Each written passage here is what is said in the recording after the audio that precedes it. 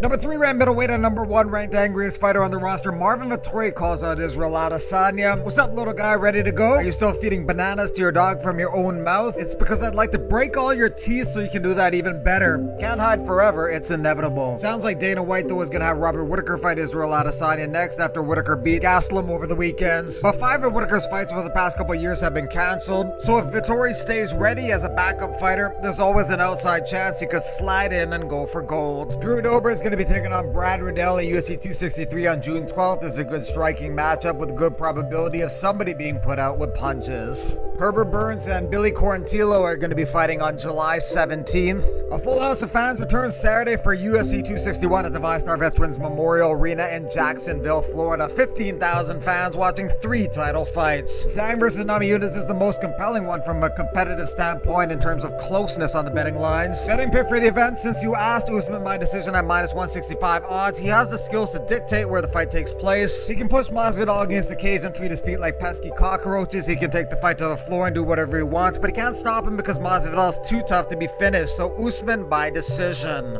The 1 TNT 4 card has been set. Eddie Alvarez's opponent will depend who wins this Wednesday night. These events take place Wednesday starting at 8:30 p.m. Eastern Time with the prelims, and main card starts at 10 p.m. Eastern Time. This week we found out Jeremy Stephens is also the hardest pushing 145er and 155er. When he pushes guys, they and move and get a cervical sprain of the neck and concussion. So when they reschedule, his fight with Drakkar Klose is still up in the air. Subscribe and hit all notifications to keep up with MMA. Click like if you like the video, and thanks for watching MMA Digest.